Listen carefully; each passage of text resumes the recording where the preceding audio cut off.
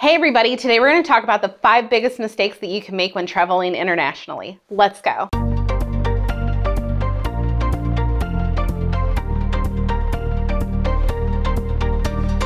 Hello guys, welcome back. My name is Haley. I am a travel blogger and a 14-year hotel veteran.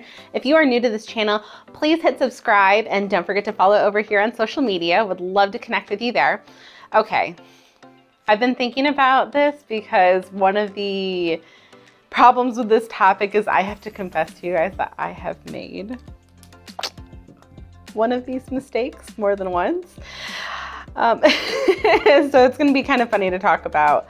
Nobody's perfect, but these are some things that I've noticed traveling internationally, especially since I've taken people internationally with me that necessarily didn't heed my warning or didn't understand something. So I figured these were some great topics that we could talk about. All right, number one is you need to look at the calendar. Pay extra close attention because a lot of countries start their calendars on Mondays and not Sundays, like here in the US. And I have made that mistake twice, both in Mexico, oddly enough, where I have booked excursions on the wrong day because, you know, I'm usually up late at night looking at things, and it's because their calendar started on Monday versus Sunday. So keep an eye to that, keep an eye out for that. That's a really easy mistake when you're used to that. I'm ashamed to say that I've made this twice, but thankfully in both situations, the tour operators worked with me and we were able to still go on our trips and do what we wanted to do. So I am not perfect. I don't claim to be, but I also learn by example so I can share it with you. All right, number 2 is currency. There's a couple of things that you need to keep in mind when it comes to currency. One, you can't assume that every place is going to take the American dollar. When we went to Italy in April 2019, my mother-in-law and, my husband's grandmother, were told by other people that everywhere will just accept the American dollar. Now, where I found that's the case sometimes in the Caribbean, Mexico, Europe, no. Our money is actually, as of right now, worth less than their money. So you need to have the currency. Having the proper currency, I think, is also a sign of respect as well. I highly recommend ordering currency from your bank ahead of time. I bank with Chase here in my little town, and I can usually get my currency in a day or two. If I'm ordering euros, if I'm ordering pesos, whatever I'm ordering. So you can do that. Never ever exchange your money at the airport either. That is the worst exchange. Some of the best exchange rates I found when traveling overseas is to actually just pull money out of an ATM. So keep that in mind. Number 3 is language. You need to learn some of the language. It kind of goes back to that mutual respect thing. Americans are unfortunately known for kind of being pig-headed when it comes to overseas because people don't bother to learn some of the language. I know there's plenty of people that get hot and heated here when people don't speak English here in the United States, but it's a sign of respect. Even as difficult as the language is, if you can at least learn to say hello, please, and thank you, smaller things like that, that's going to go a long way. It shows that you're trying.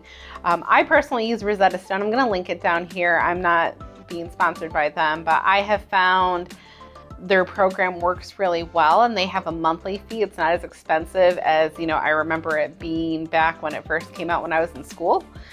So I highly recommend it. I really enjoy it. It does truly make you more conversational, I think. So there's a tip. And also when you speak the language, you are less likely to get bullshitted. And I'm sorry that this turned into a PG-13 video. But bullshitted by con artists. I mean, they're everywhere. They're here in the States, they're in Europe, they're in the Caribbean. Just know your stuff. All right, number 4, flight times. You need to look at your flight times, especially when you are going west. The times are going to change. Like a lot of flights that I've taken over to Europe now, I get in the next day. So when you're making your hotel reservations, you need to make sure you're not making them for the day that you leave. You need to look at that +1, +2, or whatever your travel schedule says on your plane ticket. Make sure you pay really close attention to that. And last but certainly not least, you need to research the hotel. So one of the things that we have found, especially from going to Europe, generally speaking has smaller hotel rooms, especially Paris. They are very small rooms, and you need to pay attention to the bedding size, because a lot of times here in the US, the standard, family size room is 2 double queens. I have found that's very much not the case, especially over in Europe. So you really need to read the fine print detail on what the bedding situation is, what the size of the room is, so that you can make the right decision for you and your family. You'll see them as triple. Sometimes what you'll see for a triple room in Europe is 3 twin size beds in a room. It's very, very different than here. So those are my tips for today. Let me know down in the comments if you have any other recommendations that people should know. And make sure you guys also check out, if you're on Facebook, I have a travel community called Travel with a Flair, all that fun stuff where we can shoot ideas back and forth. It's really just an open forum and discussion area. So until next time, I will see you next Wednesday. I have new videos up here on Wednesdays. That's part of my New Year's resolution. And if you are having traveling FOMO, check out my other travel vlogs. So until then, I will see you next week. Bye guys.